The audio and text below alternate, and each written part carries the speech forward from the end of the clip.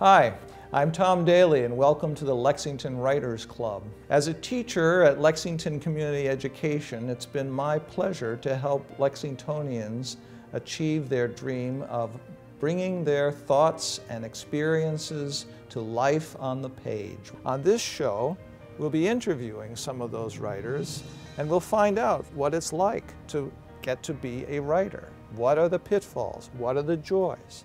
And maybe in the process, you'll be inspired to write yourselves. So welcome to the show. My guest today is X.J. Kennedy, poet and anthologist, author of many textbooks and children's books, poetry and novels. Joe is, we'll call him Joe. That's how his friends and family know him. Maybe you can explain to us why you adopted the pen name X.J. Kennedy. Well, Tom, if your name is Joe Kennedy and you're from Massachusetts, there's an awful lot of people with that name. So I tried to pick some name that would be crazy different from the Kennedys on the Cape. Okay. And that's what I came up with. Very good. All right. So we could talk about many of Joe's books, for example, any one of his 23 children's books or any of his many books of poetry. I actually did a whole series of exercises on poems in this book in a prominent bar in Secaucus, which is Joe's new and selected poems, 1955 to 2007.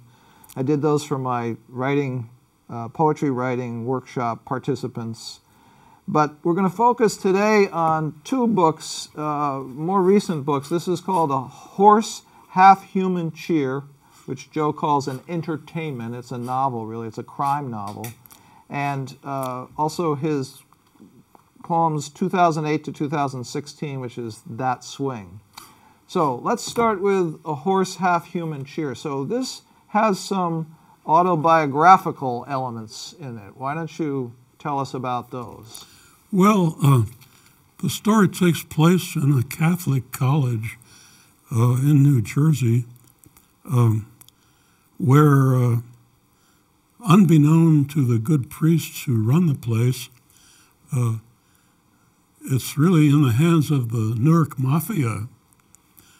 And that was true. The college I went to, the business manager was a mafia don. And in my senior year, the FBI raided the campus, arrested the business manager, another dean fled to Mexico, and in the morning we had a new president. You don't want to care to divulge the name of that institution, do you? Well, it's respectable now, okay. Very respectable. Seton Hall in New Jersey. They cleaned up their act, and now it's quite a decent place. Okay. So without giving away what happens, the basic story here is that this campus balloons suddenly to 4,000 people at the end of World War II, and it had been a small school, training school for seminary, some seminarians. And all of a sudden there's all this activity, and this business manager who's in with the mob is selling, Browning rifles and typewriters.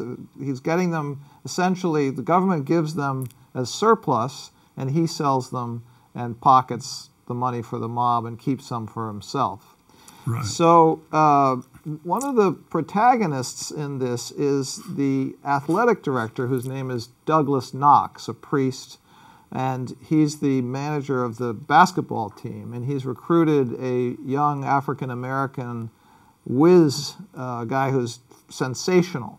And so a lot of the story revolves around this basketball coach and some of the shenanigans that go on between the mob and the team. But I want to ask you, there's a character named Moon Gogarty. Yeah. Am I pronouncing that right? Gogarty? Good enough. Okay. So Moon is the editor of the newspaper. He gets recruited to do it. There are not many. Most of the he's one of the few actual people who matriculated from high school right into college. Most of these students are GIs, fresh from World War II. And I was wondering if Moon Gogarty, who got his name because somebody in high school told him he reminded him of Moon Mullins in the comic strip, is there anything autobiographical about Moon Gogarty? Were you the editor of the paper? Oh, yeah, absolutely. Moon Gogarty is closely allied to me. Okay. I did edit the student paper and was a sort of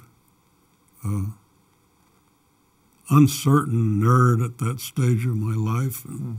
So I guess it's a fair self-portrait.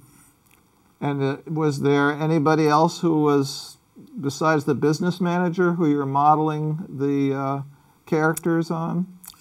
Well, there's a sex bomb of a woman named Ashley Weinstein, who is sort of a combination of a couple of women whom I was acquainted with. At the college?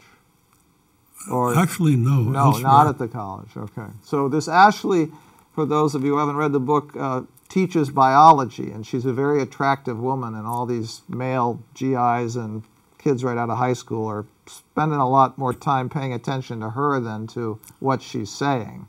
And she actually has some dalliances with some of them, which of course nowadays would get her fired right away if anybody found out about it.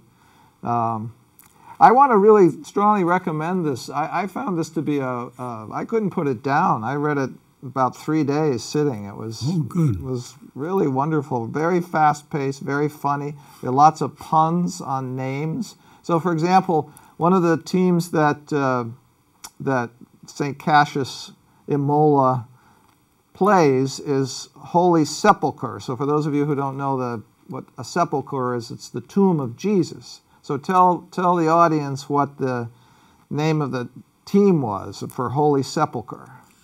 The team, they're called the Shrouds. The Shrouds. Now, the team, the basketball team for Cassius Imola, which has to be a bit of a pun on Ignatius Loyola, I guess. Anyway, their name was the Quills. Explain why Quills is part of their name. Mm-hmm. What's the reason for that name? Yeah, there was a Cassius Imola. Oh, there really was a Cassius Imola. Yeah, he was a pedagogue, a teacher. Oh, okay. Who, according to legend, was stabbed to death by his students using their quill pens. Wow. Good thing we don't have quill pens anymore. Okay, so the Quills is another sort of pun. Naming the team the Quills, that's the thing that was the saint was stabbed to death with. Right. Yeah. There's so much wonderful humor. If any of you have not any familiarity with Joe Kennedy's poetry, there's just great humor in it throughout. I also want to point out that I noticed that, so this is the title of this collected poems, 55 to 2007, is A Prominent Bar in Secaucus. Well, that's a bit of a joke because there wasn't much prominent in Secaucus. It was a pig-raising town that smelled to high hell, right? Well, back then, anyway. Back then, I guess. Yeah. I hear it's a honeymoon spot for New Yorkers these days. Oh, is it really? It's so close to New York. We don't want to give it a bad name. There was a wonderful movie actually called The Return of the Secaucus Seven. Did you ever see that? I didn't see it. Yeah, I heard about that. These anti-war activists get pulled over and then they spend the night in jail in Secaucus. They're on their way to Washington for a demonstration. So it's a fine movie. I think John Sayles did it. Anyway. Well, anything you want to say about this before we move on to your poetry? Well, the book has been so widely ignored, I'd appreciate anybody reading it. It really is a wonderful, it's got sex, it's got violence, it's got the mob, it's got athletics, it's got faculty, student relationships, it's got college, it's just brimming with all kinds of wonderful, wonderful things.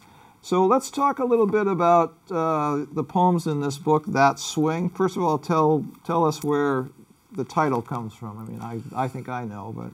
Oh, well, because all the poems in the book are written in meter, a regular rhythm, it seemed appropriate to swipe the phrase from Duke Ellington's song, "It don't mean a thing if it ain't got that swing, do-da-do-da-do-da-do-da-do-day." So I thought that'd be a good name for metrical poetry. Good.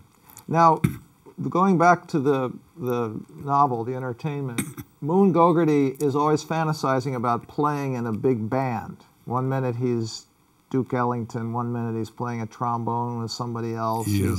Was that did you fantasize about that as a I as a did, kid? yeah. I followed all the big bands in those days, which was the 40s, 50s, and I had lots of fantasies then. Did you play any musical instrument? Not a one. Not a one. So you made your music through poetry. Your poetry is...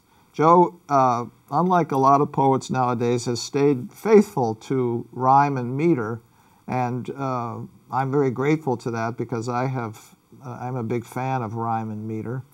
Let's have you read this. So there's a poem in here about Thomas Hardy. So Thomas Hardy was a 19th, early 20th century English novelist who was also was a wonderful poet. And some of you may have seen the movie Roman Polanski made called Tess, which was based on his book Tess of the D'Urbervilles.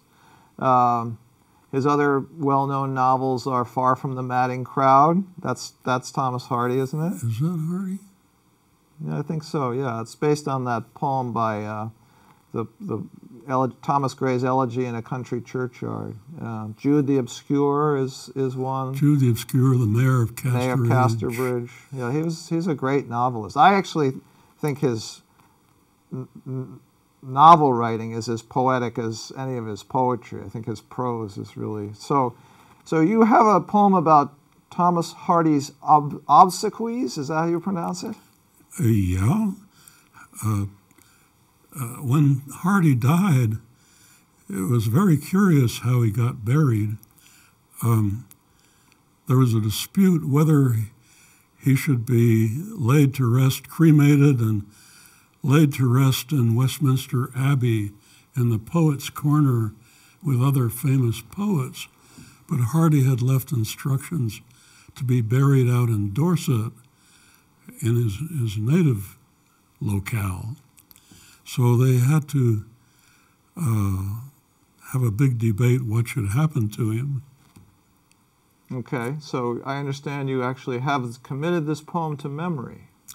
I have. There's a very curious story to this poem, and I understand it's a true story. When my wife and I were last in England, we visited Max Gate, which was the big mansion where Hardy lived, and the tour guide, swore that this strange story was true. Well, the poem tells it, I thought. It was a good story for a poem. Okay. You want to recite it for us? Yeah, it goes, when Hardy perished,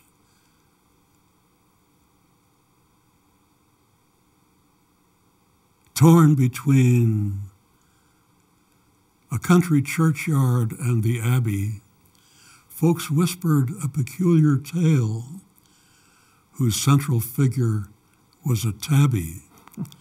It was decreed that Hardy burn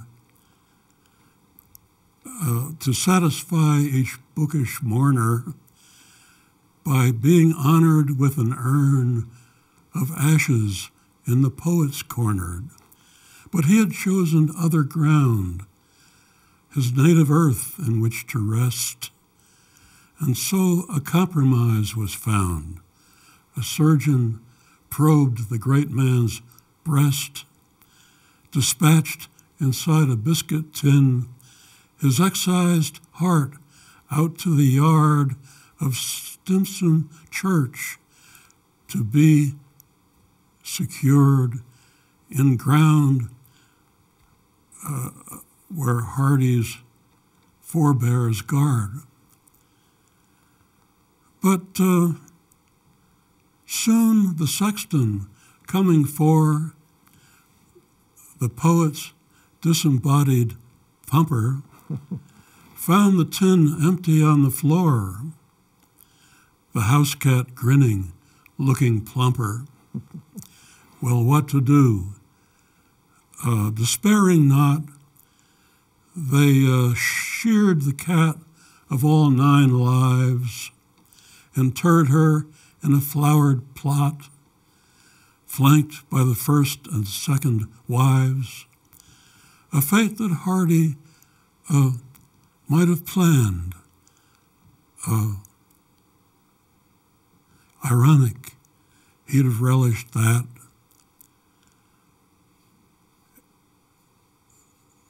A wife on either handless hand,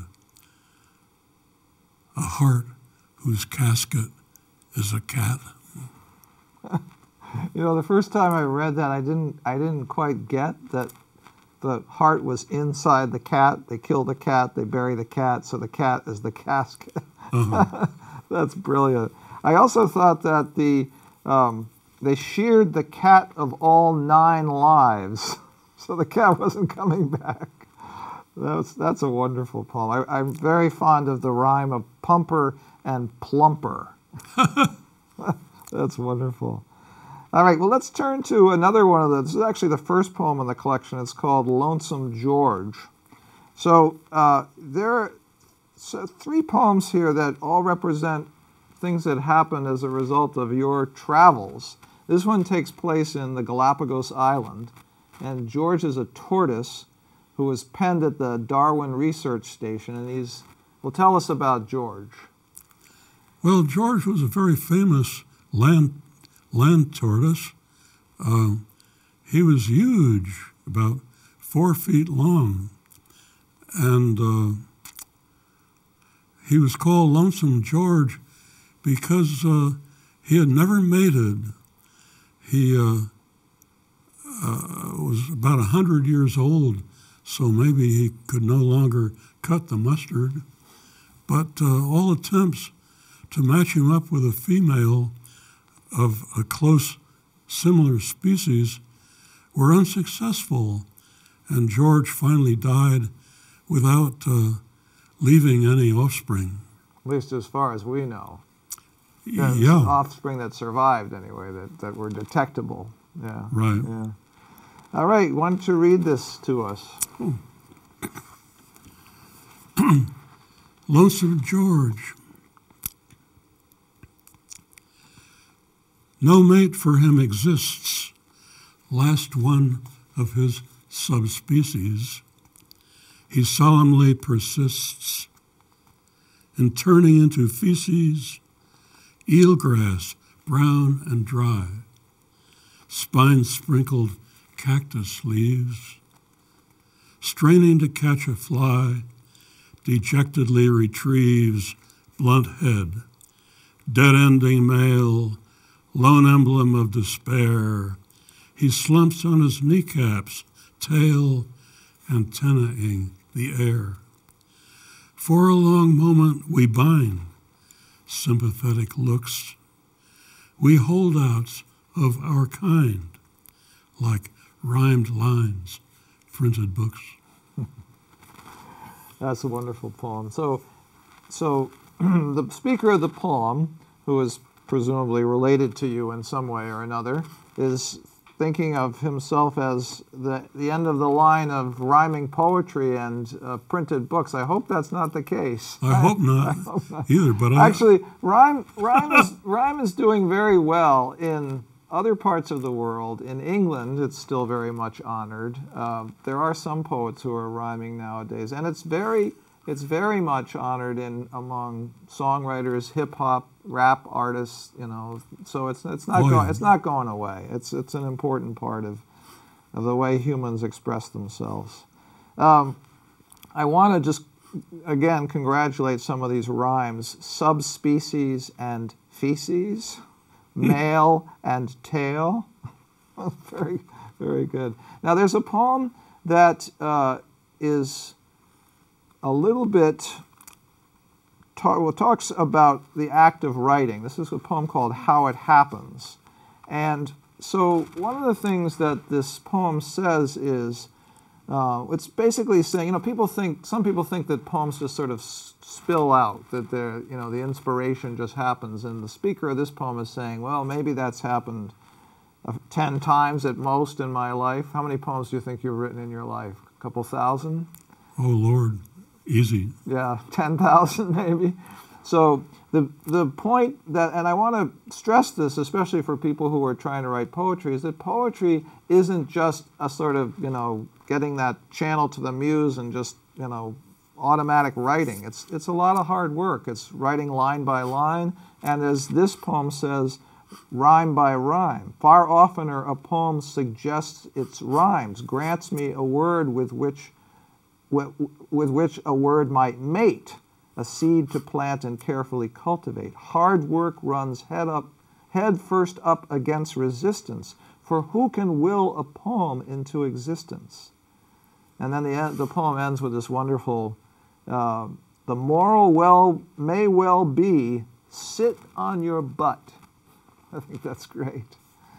All right, there was another poem that is also a poem related to tourism, and it's the poem about tourists taking pictures of children in Mali. So maybe you could talk about that a little bit. Yes, well, Dorothy, my late wife, and I visited Mali, which is perhaps the poorest country in Africa.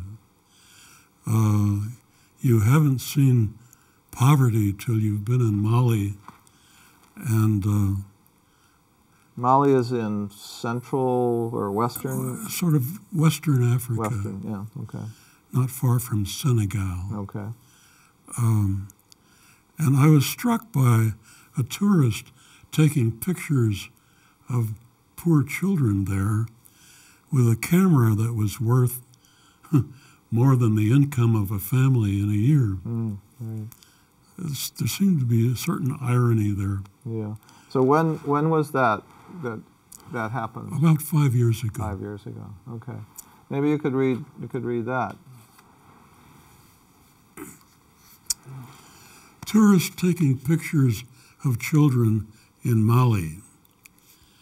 In a dust-cluttered back street of Bamako, that's the capital, the tourist halts, collects a yelping pack by granting them an instant picture show. Behold their faces in his camera's back.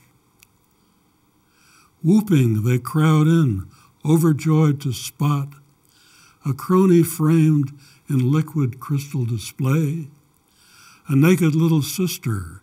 It's their lot to live unphotographed until this day, when a vacationing wizard from the sky brings them a glowing screen in which to peer, an instrument beyond their means to buy, whose cost might feed a family for a year. A chill besets the tourist. Now he feels his hands upon his pentax, clamped like a locks, lest it be stolen. Now he blithely steals these children, captives in his light-tight box. That's wonderful. So, got a few more minutes. I want to talk about teaching. You were a writing teacher for many years. Did you teach writing or did you teach literature or both? Well, I taught freshman English like everybody at Tufts. And I taught American Lit and a modern poetry course. Okay. And a poetry workshop in which people wrote poems. So how did you lead the poetry workshop? What was the setup for that? Well, it was the classic setup of people bringing in copies of the poems they had written, passing them around to the other members of the workshop, and then soliciting comments, which we would throw back and forth and discuss.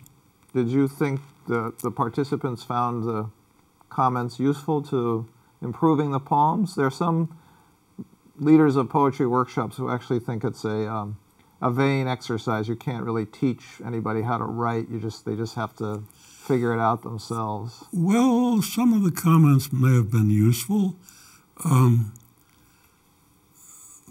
If you're in a situation like that, writing poems and showing them to a lot of other people, you have to be able to recognize useful comments and tell them apart from useless ones. Right. A lot of people will try to come up with a solution for where they sense there's a problem in this poem, but they really don't know how to fix it. Right. So did you enjoy leading a workshop? Yeah. Yeah. Had you ever participated in a workshop as a participant as opposed to the teacher? Never did a workshop? Never, no. I was before the great age of the industry of poetry workshops. Creative writing and poetry teaching when I was a student at Michigan.